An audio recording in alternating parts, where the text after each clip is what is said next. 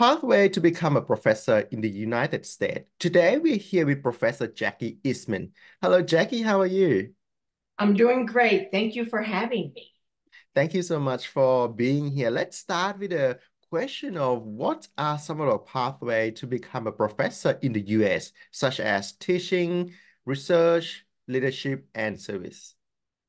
Okay, sure. I think some of my tips in terms of the pathway is that as a faculty member, you want to be very consistent and you want to be able to demonstrate excellence in each of those areas. I think also some of the pathways is to work with your department chair, work with your senior faculty, work with the promotion committee, so that you're very clear on what the expectations are going in. Hmm. And so that the work you're doing is leading you onto that pathway in terms of teaching, research, service, and leadership. As faculty members, it's really easy to get pulled into 100 different directions, and people are saying, do this, do that. And you need to really be strategic. And this is where working with your chair can be very helpful in terms of what are the must do activities with teaching and demonstrating that you're becoming a better teacher, you're staying up to date on the material, that it's interactive and engaging and preparing the students. What are you doing in terms of your research that's impactful? What are you doing with your service, both internally within the Hmm. department, college, university, as well as externally to the academic community and your community around you? And then leadership, how you are progressing into becoming an academic leader. And so I think working with your chair will be very helpful to guide you as what are the must do activities and what are the other activities that are nice to do as you have time. Yes, I think that is a very good suggestion. And in fact, I must say, from my own experience, what you have mentioned is really important, especially work with the people who are the chairperson, the head of department, the person who are more senior, so we can see the clear pathway of the expectation of what we should do. But I like the tips that you mentioned about being consistent because I noticed there were a few cases who did very well, excellent before the PhD or once they finish the PhD, but not throughout the next few years. So some people might have like, five papers, five strong papers in the first 1 years, and after that is nothing for many years. It's very hard to negotiate and argue about that case of consistency in terms of performance. So we have to be very careful with that. Now, Jackie, you did touch briefly about impact of research. What do you mean by impact of research? Well, I think there's lots of different ways of looking at impact. The first one that comes to mind is the impact factor of the journals you publish in. But you can also look at impact, who's citing your work. You can also look at impact in terms of, is your work having an influence on the field? So in the real world, in practice, is it being discussed? Are you establishing yourself as a thought leader so that other universities want to hear from you on this research area? And so I think that there's multiple ways of demonstrating impact. Hmm. So you could have someone that you have a very niche area, so you might hit journals that don't have a huge impact factor, but practitioners are using your research. And so to me, that's still very impactful research. Or you could have an article in a bee journal, but have it be cited consistently year after year after year. And so I think there's a lot of different ways to demonstrate impact. Yes, yes, that is a very good example given by you. Thank you so much for that. Now let's explore more in terms of the academic job promotion. I know that you have mentioned a few pathway, let's touch about some tips for successful job promotions. Do you have any specific tips that you can give to the audience? I think a specific tip would be keep good records. And part of it is because you think, oh, I'll remember everything I did. There's so many things that we do. So what I would recommend is, and I'm old school, so I like a paper copy of everything too. And some schools have the old, you do a binder. Some schools, it's all electronic. But as you do things, set up a folder. And so you might have a folder for, you know, set up a promotion tenure folder in your computer. And so you keep adding things. So it's not that, gee, a month before it's due, you're trying to find your own articles, or when you go to different events, because part of what a committee is going to be looking at, because something to keep in mind is that a lot of the people that are going to make the decision and review your packet are not people in your field, that they might be in other business disciplines, or as you move up, might be other leaders in the university that may not be business academics. And so the burden on the faculty is to demonstrate. So let's say, for example, with teaching, that if you did something, it didn't work as well as you would have liked, so you made changes, and those changes had more of an impact, you need to demonstrate that. So it might be, okay, here's what happened, here's how I fixed it, here's examples of the improvements. So it could be something as simple as, here in my online course, let me show you the table of contents for my modules before and after, so you see the additional materials. Or here's a project, how I revised the project, and here's an example of a well-done project that demonstrates that the students are learning and being able to take what they've gotten from your course and apply it into the real world. So I think you want to start keeping those examples as you go along, because it's a lot more time consuming later to start putting these all together. Mm, yeah. So, and it might just be even as simple, and to sound silly, but I have a plastic bin, and whenever I have something I think I might want to mention this later, I just throw it in the bin. And then I go through the bin every year. Okay, what was something that I need to, include as documentation, or I'll go, I can't even remember I did that. And so I think just the need for good records, and as so many universities are going more to an electronic um, promotion portfolio, I think, scanning those documents, putting them in a folder ahead of time, it's a lot easier if you've got them in one folder and then you organize it, than if you're trying to search all your, I don't know about you, but, but I do my files. I have a gazillion files, that if you could at least limit to, okay, there's a bunch of things in one file, Mm. that makes it easier. Such an amazing suggestion for this first part, because anyone who going to go for job promotion, internal, externally, apply for awards, sometimes grants, you might relate it yourself to this, because just an example of think back about record of teaching. Sometimes we will be like, okay, what have I done? I can't remember those. But what Jackie have mentioned that I really like is, apart from doing the record, not just the listing, but demonstrate what have you changed, what have you introduced. Those are some of the things that the selection panel looking for, not just the list, but the demonstrations and all that. So I think that is very good.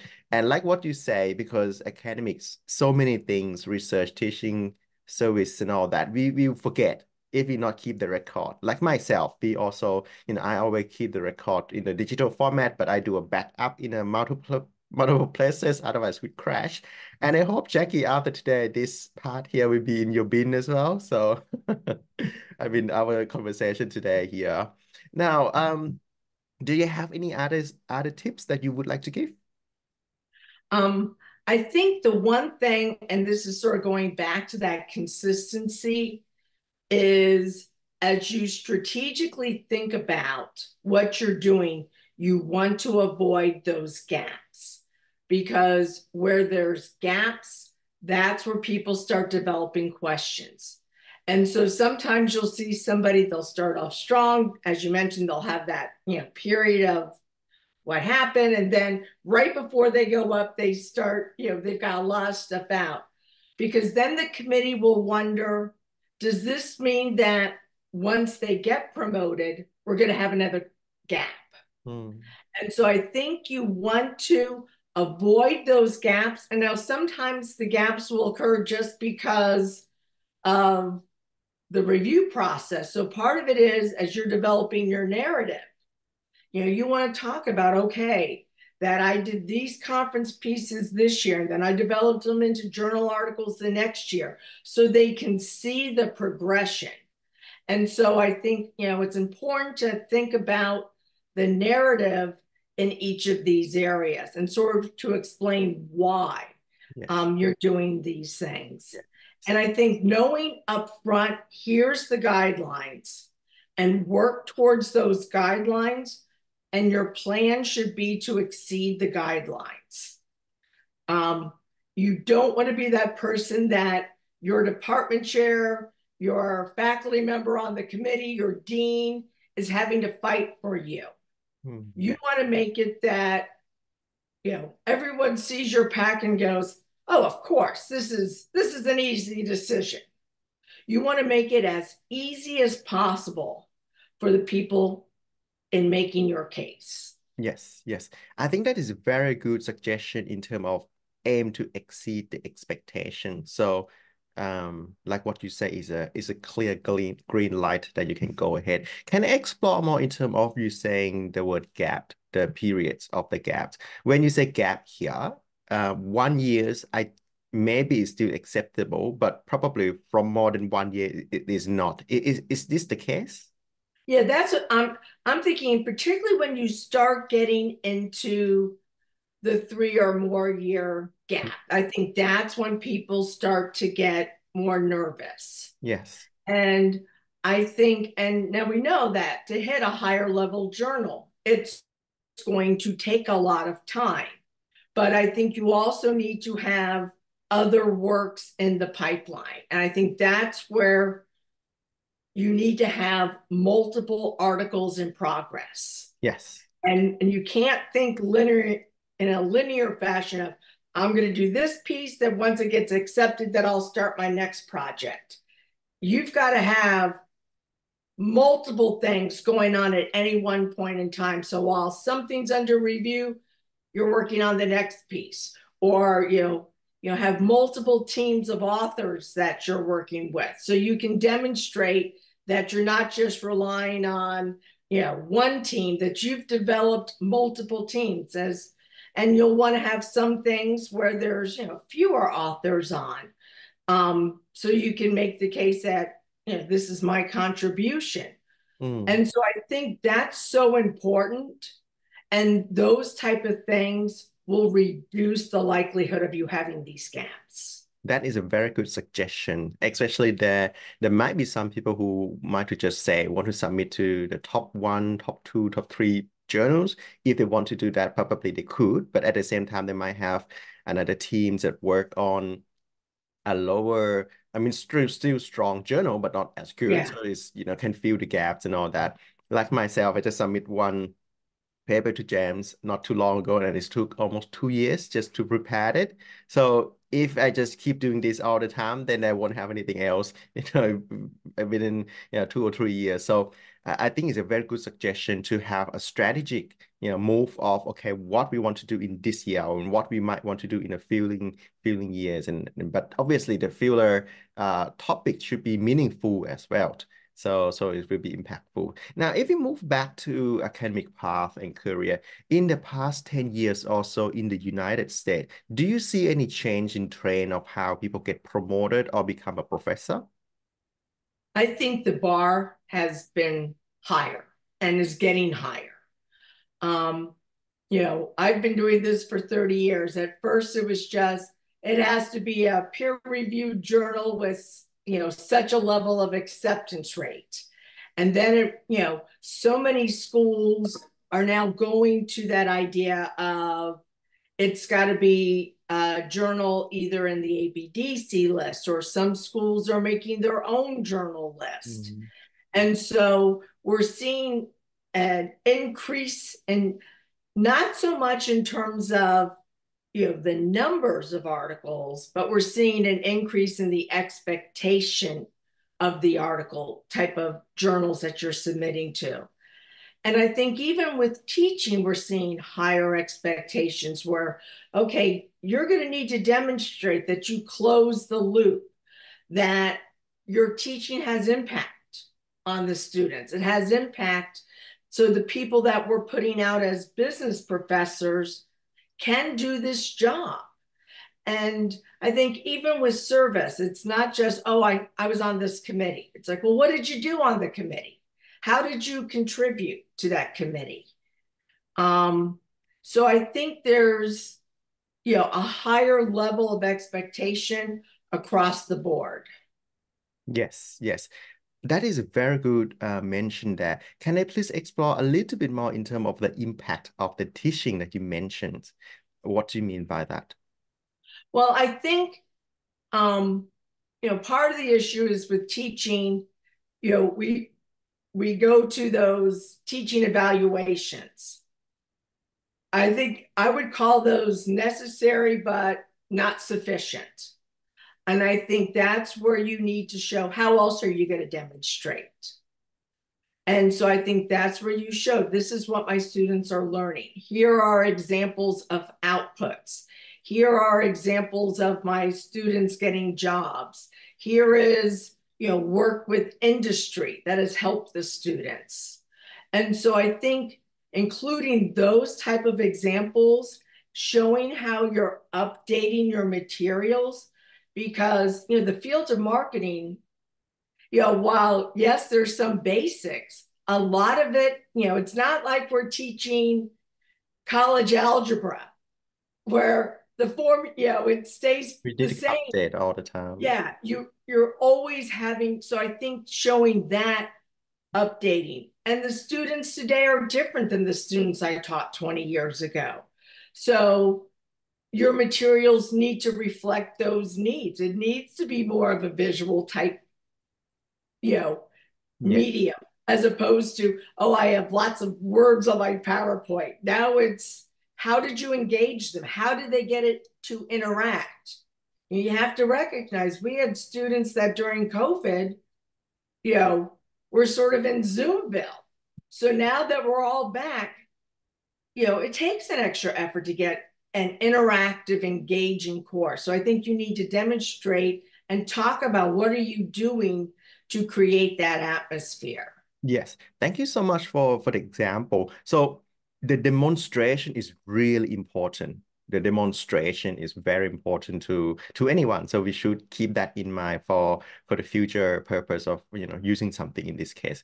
Now when I think about CB or consumer behavior, I will definitely think about yourself and a few other people's, but Jackie's always come up to mind when I think about, okay, who's work around consumer behavior. And you also co-editor-in-chief of Journal of Consumer Behavior and among other things that you have been doing and in the AMA conference and other things. So to me, I think you are a professor that a lot of people actually respect you. I would like to ask you how do you or how a person could become a professor that people respect? Well, I think the first thing is just to be authentic. Um, and I think as a professor, you should aim to work just as hard, if not harder, than you did as a junior faculty. And so I think when your colleagues see that you're still giving it 110%, that you're still active on committees, you're still active in the field, that you're still updating your courses, that you're willing to do a new prep. I think that's the type of thing that is important. I think also being a good colleague, being a good, being a good member of the team, being able to jump in and help others. I think those are, be the kind of colleague that you want to have as a colleague. And so I think that idea is also really important. Yes, thank you. Be a good person, be someone who will be reliable. And I love that part where you say work as hard as a junior academic and college and also give 100%, 110% of that. And I can see on how you work on your journals, the return time is very quick, the decision time and all that. So there's a lot of commitment for you to work, before hours, after hours, during the weekend and manage other things. So basically you're also doing something like your love. So you love doing this thing. So it's turned out to be very good and well. So I think that is one of the way that people, turn to be respect and trust you more and more. My last question for today is, could you please say, let's do like a reflection on, say, a key element that you think you did very well and which lead to where you are today. I thought about that, and I tend to be a risk averse person. I guess academics sort of, and I'm also an introvert. But when I look at what gave me the biggest payoff as a faculty member in my career is when I took those risks, when I stepped out of my comfort zone, when I said yes, when I thought, oh no, how am I going to pull this off? And I said, well, we're gonna make it happen. And so I would encourage people that don't be afraid to occasionally take a risk. If it doesn't work out, you can always make a change. But I think when I took those risks in doing something or trying, working with a person I've never worked with before, that's where I have found my most success and also the biggest joys in my career. Thank you so much, Jackie, for that demonstration in terms of taking risk. So let's say, just for my personal touch, let's say if one day I want to become, say, a dean or a head of school or a chairman. So those would consider as a little bit of risky role for a person who have not done before. What would be your suggestion for those who wanting to or considering to taking this type of role?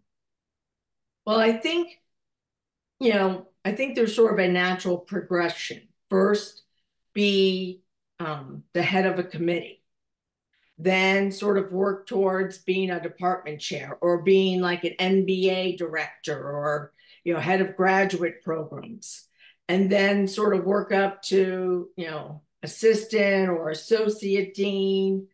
I think it's sort of a level of progression, and if that's something someone is interested in, I think there's a clear path to sort of almost like a step ladder to get to that point.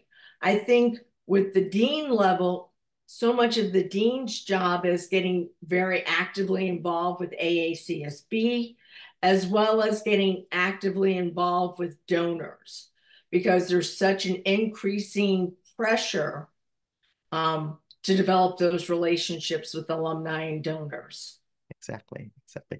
Thank you so much for your suggestion, tips, and story, and where you describe example. I think it's a very good and insightful discussion today. So this is Pathway to Become a Professor in the United States with Professor Jackie Eastman.